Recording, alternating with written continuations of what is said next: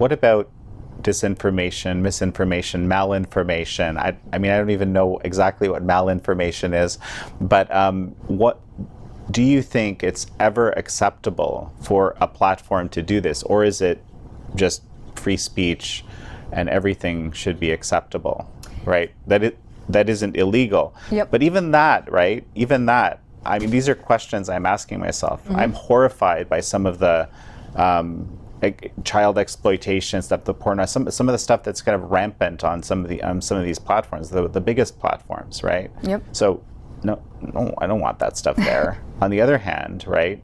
Can't you just pass laws to make whatever it is that you feel like you want to be illegal, and all of a sudden, yeah, hey, it's illegal to say, you know, what a year ago were very basic things, right? Yeah. Is it ever acceptable? I definitely think it's acceptable, but the problem is tech companies have taken it too far. And this is where you get into the Section 230 of the 1996 Communications Decency Act, reform of that specific statute. We're thinking, okay, there's an otherwise objectionable clause that basically protects tech companies from civil liability. It gives them immunity from civil liability if they remove speech and content based off of a bunch of, you know, tightly defined things, and then they say an otherwise objectionable content. And tech companies have really taken that and run with it and used it to sort of censor all kinds of political viewpoints and whatnot. So they've been given an inch and they've taken a mile. However, when it comes to, and this is how I sort of parse it out, state-linked disinformation and influence operations, granted, attribution is very, very difficult, especially when these state-linked actors deliberately outsource the purveying of this disinformation to, you know, regular citizens, to fringe news outlets that then pass it to some trusted outlets. So it's a very, I would say, almost an intractable problem, but companies, I think, need to focus more on those sorts of things, and that's when, you know, purging sort of genuine state-linked bad actor, foreign disinformation is a good thing. I think that they need to start there. And I do think it originally did start there, but it just, as you said, metastasized into something very, very different. And that was, you know, with the Hunter Biden laptop story, again, the Wuhan Institute of Virology lab leak theory and whatnot. I think they've basically taken that charge, which was originally a noble charge,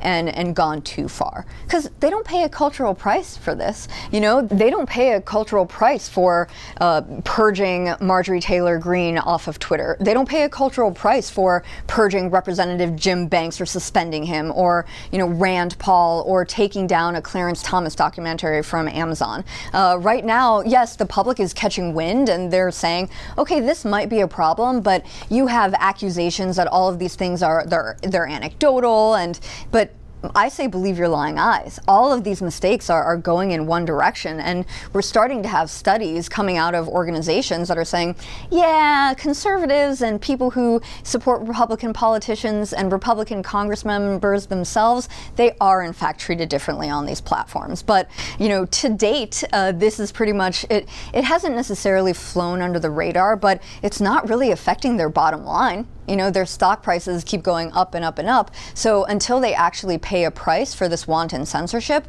companies are going to keep doing what they're doing. And I think it's very important to note that it's not just confined to social media companies either. And we talked about this a little bit in the beginning with Airbnb denying services to Michelle Malkin because of her, you know, incendiary viewpoints. But it's coming at Spotify now, which is a media services company, not even headquartered in the U.S. It's coming at GoFundMe, you know, or they're instituting it themselves.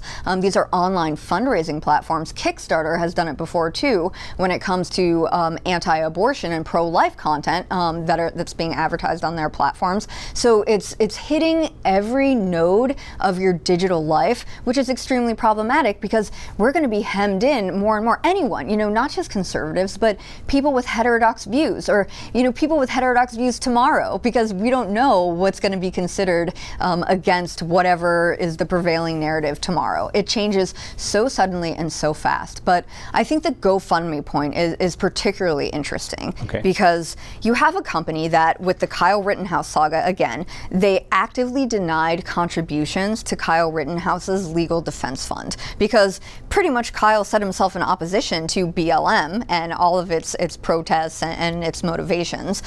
So they said nobody can donate to him, yet they themselves donated hundreds of dollars to the rioters, to the BLM protesters and people who are actively burning down buildings in Wisconsin. Now with the Canadian trucker convoy, so the Canadian truckers are in Ottawa right now. They're shutting down certain roads and whatnot to sort of pressure the government to drop its vaccine mandate for truckers. GoFundMe amassed 10 million Canadian dollars to distribute and help this convoy, and now they're saying, we already distributed 1 million. They initially said they're going to take 9 million of those Canadian dollars and give it to verified charities of their own choice. People were like, no, there's a legitimate case for fraud here. So now they're going to say that they're distributing it to everybody. But bottom line, distributing it back to users, because that's their usual model. Precisely. Yeah. Instead of giving it to charities of their choice when they've already donated to BLM rioters and whatnot, which is problematic in and of itself. And the Ottawa government, GoFundMe is an American company, and the Ottawa government, Trudeau himself said that they were working with GoFundMe to actually stop the distribution of these finances to keep the trucker convoy going.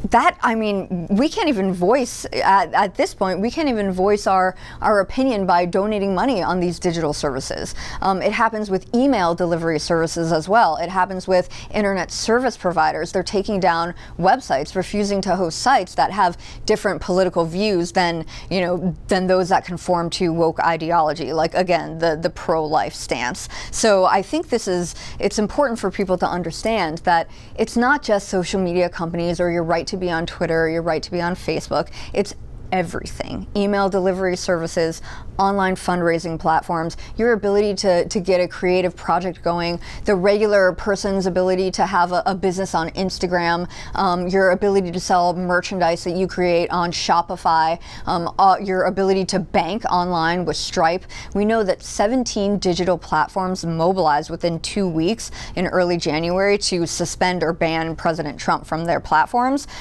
It can happen to the everyday user as well. So I think it's critical that we realize it's not just social media companies, but it's every aspect of your digital life, which is life into perpetuity. So what do you make of this new DHS bulletin that focuses on, basically focuses the agency's posture towards further countering of misinformation, disinformation, malinformation? I think it's that linking of disinformation with terrorism. And I think that these institutions, they have definitions for a reason. They call things terrorism for a reason, because once you label something terrorism, you can then mobilize the robustness of the entire U.S. national security apparatus developed in the wake of the September 11th attacks. And you can mobilize them against anyone that you're accusing of terrorism. And when you link disinformation, malinformation, misinformation with terrorism, that gives them license to do a variety of things under a variety of specialized authorities and visit them against the purveyor of this disinformation or misinformation. What's extremely troubling is that definition is not tightly defined, right? You're not even talking necessarily about those state-linked actors I was talking about earlier. You're talking about people that are questioning what we're allowed to say about COVID today. And we know that questioning the efficacy of cloth masks, again, questioning where the origins of COVID, we knew that all of these things were one time considered misinformation. So anybody who does that as the science continues to change, are they now terrorists too? That to me is they're operating in a nebulous, opaque space on purpose, and that is to potentially normalize the use of those authorities against people with a specific thought pattern. And even more troubling, I don't know if you remember, but the creation of a new domestic terrorism unit under DOJ was announced recently too. And the rationale for that was to target people who had anti-authority or anti-government ideologies.